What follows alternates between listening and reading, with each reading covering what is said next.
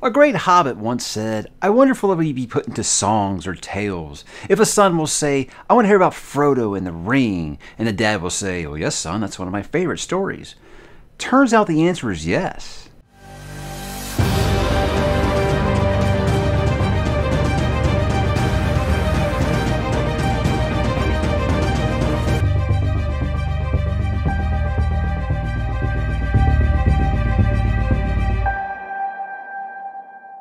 Hey, what's up, bookworms and bagginses? We are back today to talk some more Lord of the Rings, and this is, of course, 1954's The Two Towers, the middle book of the Lord of the Rings trilogy by Mr. J.R.R. Tolkien. So, guys, it is time, once again, to go back to Middle-earth and talk about this amazing, amazing trilogy that I hold so precious, just like many, many others. So, let's go ahead and get into it, guys. This one's a little different than the original because it splits our cast up into separate kind of stories here. In fact, he actually kind of breaks this one into books, which we'll get into. Books within the books, that is. But I first read this one in high school, guys, when I first discovered, oh my God, this is the sequel to The Hobbit? And yes, that did happen to me. But obviously, I got the trilogy and read all three of them back to back to back. But, you know, I like to bring up there. I've read it countless times since, obviously.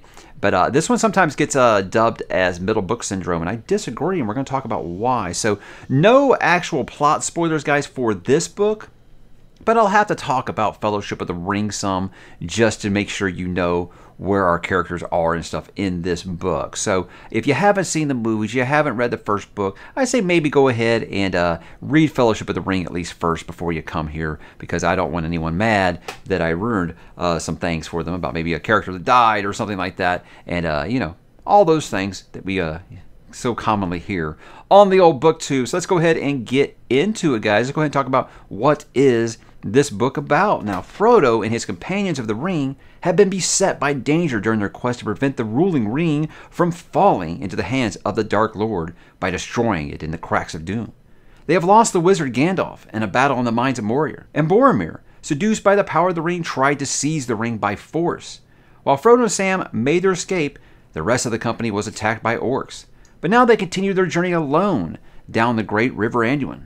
Alone, that is, save for the mysterious creeping figure that seems to follow them wherever they go. Guys, 1954, all the way back to the Two Towers. Let's go ahead and kick it off, guys, with what makes this book good or bad. Now, with me, guys, it's going to be mostly good. That's why I kind of say it that way. I have to keep the same format for every book, but it's going to be, you know, overflowingly positive. This whole trilogy is. But with this one, I think something that commonly gets brought up as a detraction, I think, is actually a great addition, and that is the splitting up of the cast here. Now, we know where the last book ends. The Fellowship has kind of been splintered here, but I think what really is great about this is that Tolkien originally planned to have this be two books, and he was planning on naming them, what, The Treason of Isengard, which was going to be Aragorn's party, and The Ring Goes East, which is Frodo's party. So, I mean, he technically does that in this book. You know, he has a book 1 and a book 2. It's, I guess, technically they're book 3 and book 4, but it really depends on what edition of the book you were reading. This one has it listed as book 1 and book 2. But with this, I think it was a great idea because it kept several things. It kept any characters from getting buried. I think that's something it could do as the cast does get bigger in this one. But the biggest thing that I like about it is splitting the characters up like this, having the different traveling parties, is you get to see more of Middle-earth. You get to see all kinds of new locations. You get to see Fangorn. You get to see Rohan, Helm's Deep, River Anduin, already kind of talked about, Emyn Muil, Ithilien. We get to see all kinds of places that we didn't get to see in the first one. You know, and if you were like me, you were studying that Middle-earth map the whole time and seeing all these things. So getting to actually go there and visit them was a great idea by splitting the cast up. And I kind of like that he doesn't go back and forth. That's another thing, a point of contention has been that, yeah, well, I don't want to go half the book without knowing what's going on with these characters. That's going to kind of depend on you. For me, it helped the story flow better because you didn't have to keep on going back. And you could just understand that these kind of are happening concurrently at the same time. So you get your one group, which is Aragorn, Gimli, and Legolas. They are trying to save Merry and Pippin, who were captured at the end of Fellowship Fellowship of the Ring. And on the other side, you get Frodo and Sam, who are now alone trying to make their way to Mordor until they meet a certain guide that will try to help them get to Mordor. A guide that is very, very dangerous, but I feel like there's no one who knows about the story that won't know what character that is. But for the sake of, like I said, no plot spoilers, I will not tell you who that character is. But if you've read The Hobbit, I think it will be something that you're very, very familiar with, and you have a very interesting reaction one way or the other, negative or positive. So there we go. I'll leave it at that. But I like, not only did we get to see new lands, new kingdoms, you got to see a lot of new characters from those kingdoms. You got to see what Theoden, you got to see Wormtongue, Éomer and Éowyn, Faramir, Shelob. Shelob is one that I would say you get to meet again, and that's it's very much a character, guys. It's a very, very, very creepy character. But getting to do that, it makes the world start to feel bigger. You know, you look at the map and you say, okay, this world's very, very big.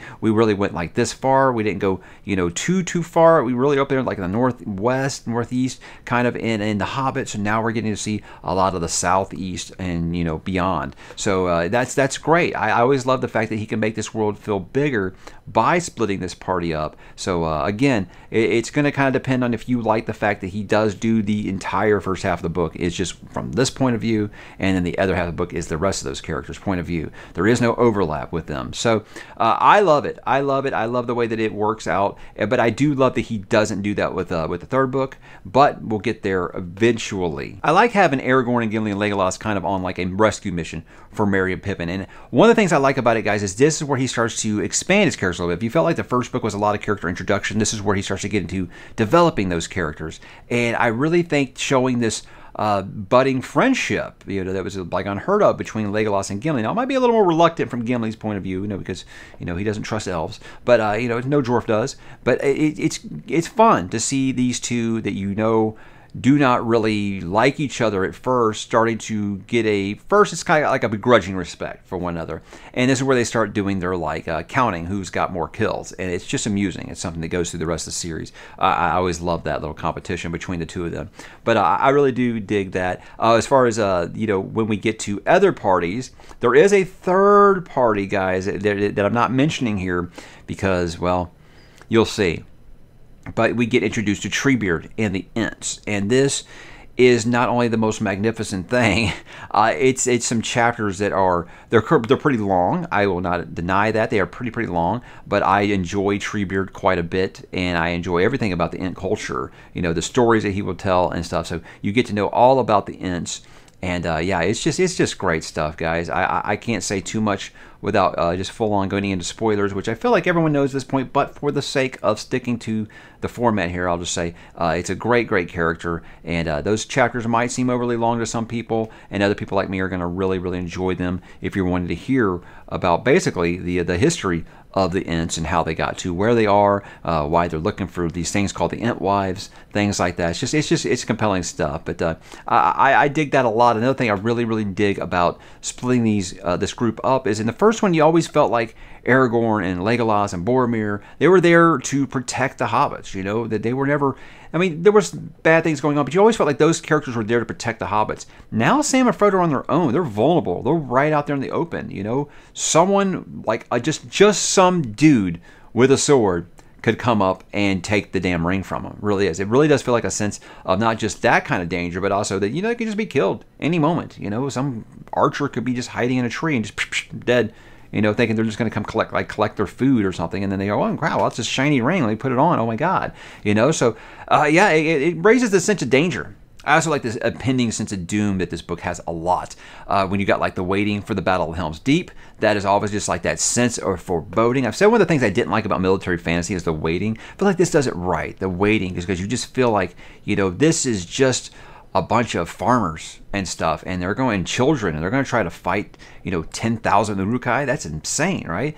But it's so good. It's so good that the feeling of doom that he actually put in. Obviously Tolkien being a war veteran, spending some time in trenches, I can see that's where he's kind of drawing upon that sense of just waiting to your probably most likely your doom, so yeah, good stuff. But I feel like he really plants the seeds for the conclusion of the series really well. There's a part with Wormtongue in this that kind of sets up some events in book 3 quite well, that in my memory When I last reread it, I couldn't remember because, guys, at this point, I'm not gonna lie. I've watched the movie so many times, I almost start to get mixed up what happened in what movie and what happened in what book. Because there's events that happen in this book that don't happen until movie 3. There's some events that happen in movie 3 that are in book 2, vice versa. So it's one of those things I kind of have to sit back and think about. Now, there was a part, in Isengard that I couldn't remember if it was in book number 3 or book number 2 because of the way they did it in the movie. But yeah, it's here, and it does really set up the events to come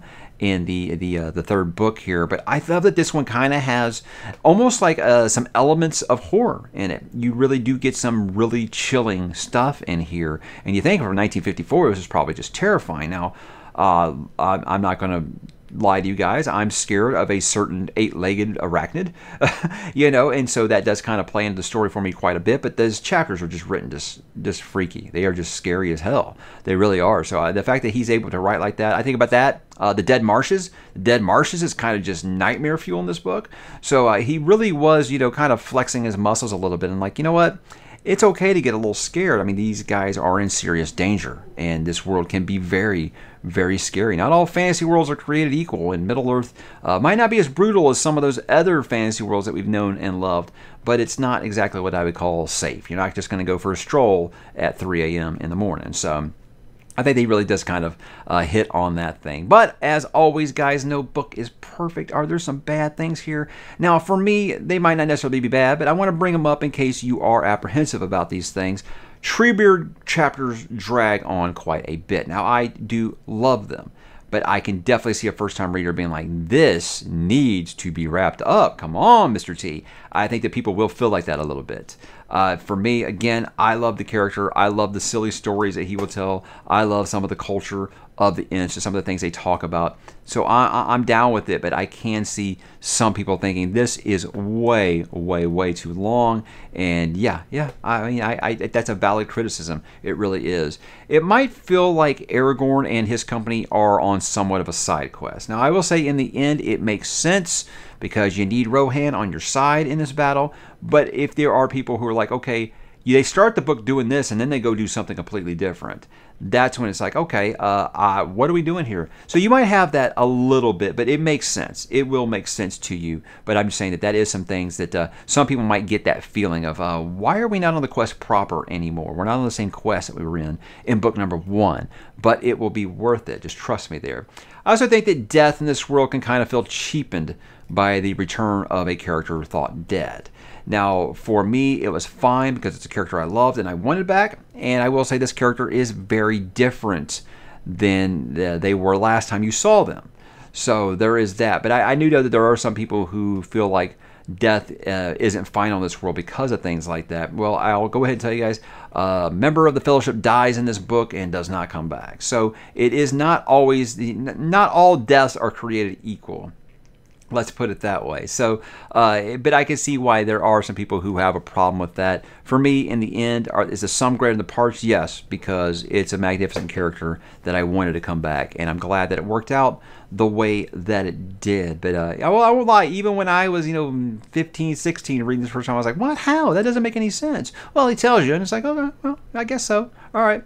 But again, it kind of just depends on you. We got so used, I think, to fantasy books that we'll kill all characters ruthlessly. And you will never see them again. And they just might. Now, look, guys, this isn't like Malazan or something where everybody and their mother comes back from the dead. It just, there is one thing like that I think that some people have had some grunts and groans about, and I can see that. But guys, why should you read The Two Towers? I mean, if you thought the first book was just 500 pages of character introductions, well, this is going to be the book where you get the character development. You get to learn some more about Aragorn. You get to learn a lot more about Legolas and Gimli. You get to learn all kinds of things about these different lands and regions and other characters like Theoden. These are characters that are super important in this series, and you get to learn a lot more. So with this one, he's not just introducing characters, he's starting to develop them as well. So I really feel like this is where he hits his stride in this series. That's why I say there is no middle book syndrome in this story, because he did intend for this to be one volume, and the publisher made him split it into 3 volumes. I'm actually kind of glad that they did, because I think at this point anybody sees they see a book this thick, they automatically think, I can't read that right now. So doing it in 3 volumes I think was much more digestible for people in the 1950s. But I think if you love this world, that he introduced and you'd like to know more, that kind of thing, I think you're going to get that, because most of the stuff that we liked from the first book is in here, and then you get to expand the world and check out new places, new locations, new characters, new beliefs, and new creatures. That's always a fun one to add on there, the new creatures that you meet in this land of Middle-earth. So I think if you are one of those types that's a journey over destination, this will probably be the book for you, because we are traveling quite a bit. And look, Sam and Frodo still got a long way to Mount Doom. It's quite a walk still. And you're going to get to see some of that walk, a lot of that walk along the way. So it isn't just Aragorn and Gimli and Legolas that are traveling all over the place. You get to see what the hobbits are up to as well. And I personally love that. So I don't feel, like I said, like this suffers from middle book syndrome at all. But that brings me, guys, to my final thoughts. I love the Two Towers because I think splitting the cast up was a great idea. Because I really think if you start to get like The Hobbit, okay, we've got 15 main characters now. Some characters are just going to kind of bleed together. Some are going to kind of bleed in the background. You're going to not even know if they're still there. I feel like that could have happened if they had kept this group together and kept adding new characters. So splitting the cast up into two different ways and being able to add new characters in on both sides of that actually was really a genius move, I think. And keeping it separate, not trying to flow it all together, actually helped a lot. So again, that's going to be something, like I said, that comes down to you. Personally, I love it. I might have had a little bit of a weird reaction to it the first time I read it. I won't lie about that, because the whole time I'm like, well, I want to know what's going on with this company, you know. But again, it's for a reason, and I think it was a good decision. I really do. It gave us a chance to see a lot of new races, new kingdoms, creatures, like I said. Treebeard parts can be very long, but I love them. And I feel like it sets the board perfectly, guys, for what is to come. And the final act, the final events in this book are just electric and just damn near cliffhanger, if I'll put it that way, and somewhat frightening. There's some stuff that is somewhat frightening, and I think that's what just kind of made it stand the test of time. So for me, again, no middle book syndrome at all. This is just every bit as good as the first book for me. I still like the first one the best because I feel like I am a character guy, and that's so much character introduction, but I also love character building, and that's all in this book as well. So, you want to see your big large-scale battle and things like that, this might be the one you're looking for, of course, because the journey, it goes ever on and on, right, guys? But it will not be going forever on and on, because we will be closing this series down next month with Return of the King. Return of the King, thank you. Return of the King. We'll be doing that actually this month, because this is actually a couple days late. But by the end of August, we'll be doing Return of the King in time for Rings of Power on Amazon Prime. Now, hold on before you say anything. Even if you're not into what they're doing with Rings of Power, which I completely understand, it still feel like this is going to be one of those times where you're going to get interest in Tolkien maybe that you never had before. So that's why I definitely wanted to kind of do this then. But guys, this is one of my favorite fantasy worlds of all time, maybe my favorite. I mean, it's been my #1 on a couple of rankings now. That's a conversation for another time, but look, this is probably my favorite fantasy world ever, so I wanted to talk about these books as much as I could. It doesn't get as much interest from my audience because, they're more into modern fantasy, I think, than classic, but that's fine. These are books I love. I want to talk about them, and I want new people to discover them and give them a chance. And it is the best way I can talk about why I love them, That's kind of why I'm here, to talk about why I love these books. And guys, I do love these books, and I hope that you do as well. So Two Towers, guys, what did you think? Why don't you drop in the comments and let me know, and I'll talk to you there.